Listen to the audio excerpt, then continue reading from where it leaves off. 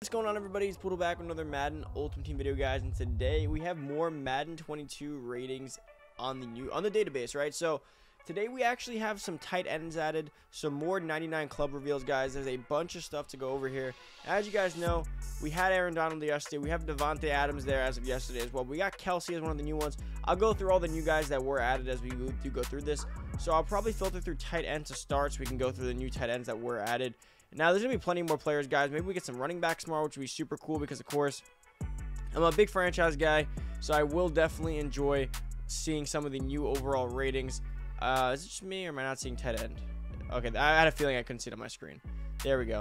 So let's go to the new tight ends. So now we're going to start here with Kelce, who is the first guy, and I don't see anyone else. So that was strange. The filters don't work. They're there. The filters just don't work. That's good. So Travis Kelce, let's start with him.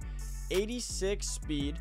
89 excel, which actually the speed's really good for Kelce because considering tight ends don't really get much love with speed in Madden in general. I mean, I think Kelce's pretty fast in real life, but again, when you're that big, I mean, you're not the fastest guy on the field. But Kelce's still pretty fast for a tight end, 86 speed with the 96 catching. And of course, going to have some pretty crazy stats all around the board. 78 trucking is not bad.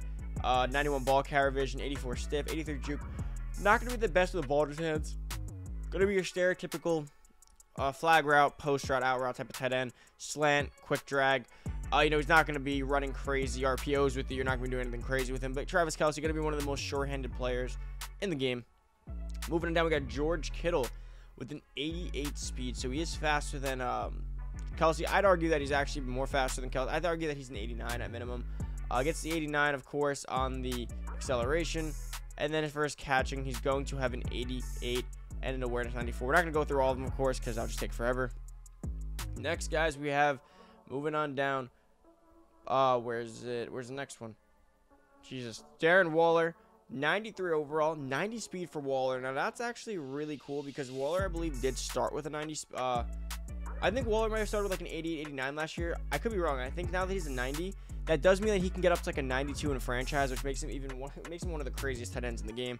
I'd argue that Waller is the best tight end in terms of Madden, just because of speed. He's 6'6" with that speed, and his catching, I believe, is a 97, if I'm not mistaken. Yeah, he's crazy. Darren Waller's an absolute beast in this game.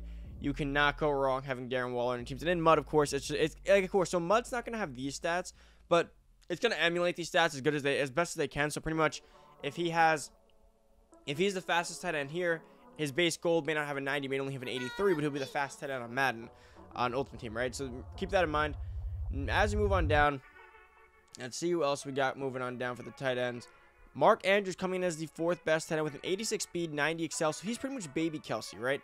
That's pretty much what he's been in Madden. Like Kelce's 99, you know, up there. And then Mark Andrews is going to be the stereotypical, like, 10 points lower. He's going to be the same speed, usually. Same speed, same excel, if not a little bit better.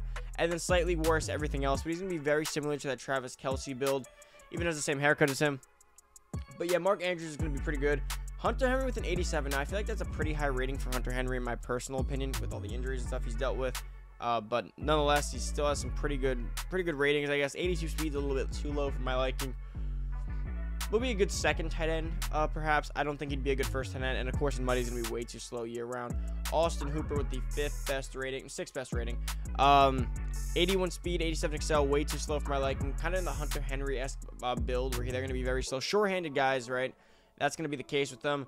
But I don't think they're that great. Rob Gronkowski, same thing with the 80 speed and 85 excel, way too slow. The one thing I'll give Gronk, though, is that he is a great run blocker. So he's probably going to have a really good run block for Madden. So, again, he's still usable as a second tight end, even as not a receiving guy, just a guy you put as a blocker. Mike Gesicki, 83 speed, 86 excel. Same build. Like, they're all the same. If you don't have above an 85 speed at tight end, I'm really probably not going to be using you. Mike Gesicki, not all that great. TJ Hawkinson, again, there's a problem. If you're not Kelce, I mean, honestly, if you're not Waller, Kelce, Ingram, or Andrews, you're really not all that usable. On Kittle, you're not that usable for tight end. Those five right there are pretty much the go to the tight end situation. TJ Hawkinson at least is going to be a little bit better in terms of excel and speed overall. But still, I mean, Gesicki and Hawkinson are maybe the cutoff. Like, I can maybe use them, but I wouldn't aim for them.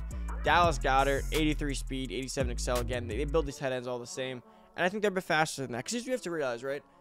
Yes, Tyreek Hill's 99 speed, but I wouldn't say that, like, Mike Gesicki or Hunter Henry are that much. Like, you know what I mean? Like, when you're playing in Madden, Tyreek Hill, these guys are game breaking. It's almost impossible to use an 82 speed tight ends. What I'm trying to say, right? Not that they're close, but there's all these game breaking players. Like, yeah, I don't expect tight ends to break the game, but in Madden, right? DeAndre Hopkins at a 90 speed is slow. Like, he's not going to outrun too many people. He's going to be caught up by many defenders. Pursuit angles are crazy. So imagine giving someone an 82 speed. Pretty much they just catch the ball and that's it. Tight ends can run with the ball and make some plays. And that's just my personal opinion with it. I think they should at least be a little bit like 84. Like, maybe Gronk could be an 82. Like, Gronk's not that slow. But moving on. Let's see what else we got. If there's any more tight ends in here. Maybe Evan Ingram. No, we didn't make the list. We finished the 10.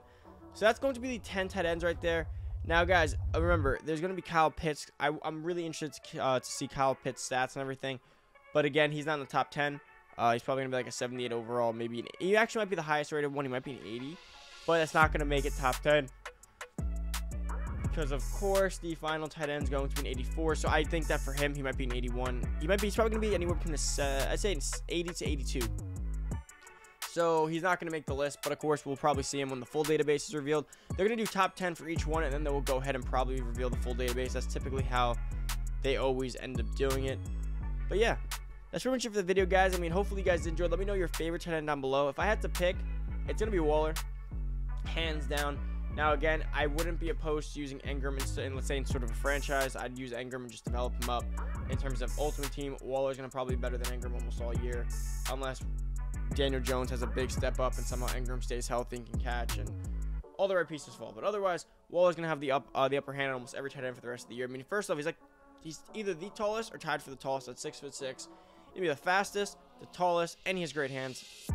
You can't go wrong with Waller. He's just crazy. And, of course, he's a crazy red zone threat at 6'6". So he's also not even like he's one of those 6'1". Or, like, Ingram's not exactly the tallest. Like, he's one of the smaller tight ends. And you could be like, you know, okay, well, that's why he's so fast. Like, Waller's just a crazy animal.